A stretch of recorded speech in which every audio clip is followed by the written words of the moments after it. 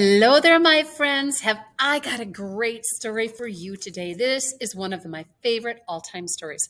It's a musical story. Today, I'm going to show you the pictures. I'm going to tell you the story. And then in the future, you will get to hear the music that goes with this story. So let's get started. Peter and the Wolf. Once upon a time, there was a boy named Peter, and he lived with his grandfather in a little cottage by a meadow in a forest. So a cottage, think of someone who has a cottage up north, just a cute little house, nothing fancy. And they lived by a meadow. So think of this big, open, grassy area. And then, of course, a forest. Now, one morning, the morning of our story, Grandfather said to Peter, "A big hungry wolf has been seen in the forest. You must remember, keep the garden gate shut and do not play in the meadow. A wolf could come out and eat you." Now, Peter listened to his grandfather and did it as he was told most of the time. Can you tell from this picture that Peter isn't really listening? He's daydreaming, looking out into that meadow. He sees this cute little bird out there. That bird was just chirping happily, and Peter thought it's much too nice of a day to worry about some old wolf. And so, to hear the bird's song better, he opened the gate and went into the meadow. A duck came waddling through the gate also. Peter had left that garden gate wide open. The duck waddled over to the lovely pond near the tree.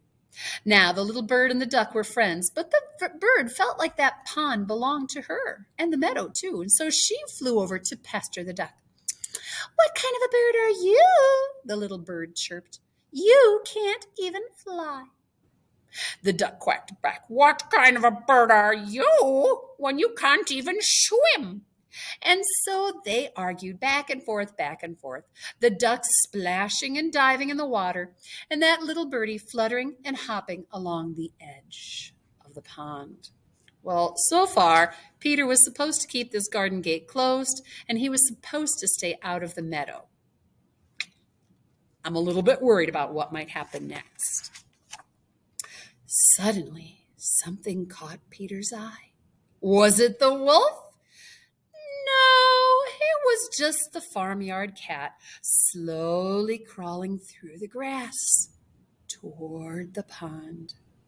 The cat thought, "I'll just grab that little bird before he even notices that I am here." Closer and closer, closer and closer she crept. Now Peter saw what that cat was up to. "Look out, little bird!" he shouted. The bird flew up into the tree for safety. The duck quacked angrily at the cat from the middle of the pond. "Leave my friend alone!" But the cat was not interested in that duck. She walked round and round that tree, trying to figure out how to catch that bird. "If I climb up the tree," she thought, "will that bird fly away?" Just then, Grandfather came out. He saw Peter in the meadow. He saw Peter had left the gate open, and he was angry. "What would you do if a hungry wolf came out?" Grandpapa scolded Peter as he grabbed him by the ear and marched him home. Peter still wasn't worried. He just really wasn't the sort of a boy to be afraid of a wolf. No sooner had Peter and Grandfather gone inside the gate, and Grandfather went inside the cottage, then a big, hungry, gray wolf came out of the forest. He crept toward the pond, staying well hidden. That looks like a hungry wolf to me, my friends. Just then, the cat scampered up the tree after the bird. See that cat scampering up to that branch? "Look out!" quacked the duck to the bird. Oh no. And in the excitement, that duck jumped right out of the pond, right into the path of that hungry wolf. Oh no. The duck ran as fast as he could, but the wolf got closer and closer and closer until, with one gulp, the wolf swallowed the duck whole. Oh my, what atrocious manners, boys and girls. That wolf didn't even stop to chew his food. Such bad manners. And then the wolf began to pace around the tree, eyeing that cat, licking his lips. Meanwhile, the cat crept down the branch toward the little bird. Peter was behind the gate. All at once, he knew how to rescue his friends and catch the wolf. So here's the birdie. See that bird? Here's the cat crawling down the branch to get to the bird. And there's that wolf circling the tree. See if I can go back. So here's Peter. There's the birdie. The cat's just down the branch. And there's a hungry wolf. Now, Peter has a great plan. He thinks he's going to catch this wolf and save his friends. I hope he doesn't end up as a wolf snack. Peter ran, and he found a strong rope. And then he climbed onto the high stone wall so that he could reach the branch of the tree. To catch this wolf, Peter was going to need the little bird's help. Here he is climbing up. He's going to get to that branch. See the little birdie right here, ready to talk to him? Then he climbed to the tree. He scared that cat away, and he whispered to the bird, "Birdie, I need you to fly down around that wolf's head. Be careful, though. Don't let him catch you." The bird flew off the branch. She fluttered down around that wolf's head, brushing that wolf's nose with her wings and making that wolf oh so angry. Just when the wolf thought he had caught that bird, the little birdie would dash away. Now Peter inched out on the branch until he was right over the wolf. He made a lasso with his rope, and he lowered that lasso down, and he looped it around the wolf's tail.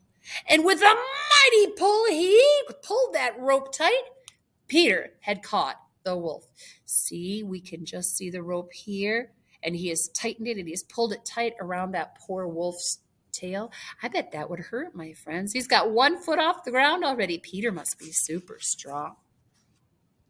The wolf struggled hard to get away, but the more he jumped, the more that rope tightened around his tail. Peter tied the other end of the rope to the tree. He called down, "I am not afraid of some old wolf."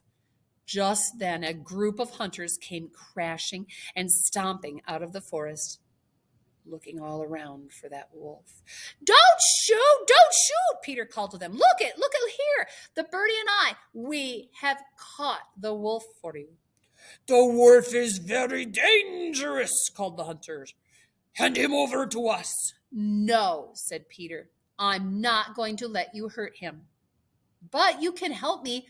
Let's take him to the zoo." Oh my goodness, what a parade this was. On the way to the zoo, Peter led the way, of course. And then the hunters, they were leading the wolf with the rope. And then grandfather and the cat too. See, here's Peter at the start of the parade. And the hunters have that wolf under control. Look at, they each have a rope tied to him. They have a muzzle on his mouth. That means he's not able to bite them. And then I see grandfather. He was really angry earlier, but now he is so proud. "He's a brave boy, my Peter," Grandpapa said. And here was the cat following along for the fun. And up above, the little bird chirped merrily, "Look what we caught, Peter and I. We have caught the wolf." And they took him to the zoo. Now I bet you're wondering, what about that duck? All the way to the zoo. This is kind of crazy, but all the way to the zoo, the duck sat inside the wolf. Perfectly whole, perfectly well. That duck made so much noise, the wolf actually spit him out. And the duck returned home with Peter and grandfather to have many, many more days of quacking. And that, my friends, is the story of Peter and the wolf. When I see you next, we're going to listen.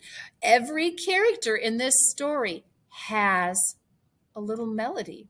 Peter has a tune that's played by violins, and the hunters have their very own melody. The birdie has a little song just for them. The flute plays that. Grandfather has his own melody, and the cat has a sneaky song all of its own. I love the wolf's tune, but it's very, very mysterious and a little scary. So next time I see you, my friends, we will continue with the story of Peter and the wolf. Now, I hope you're being great listeners already for your guest teacher. I'm depending on you to make the best choices possible. Have a great day, my friends.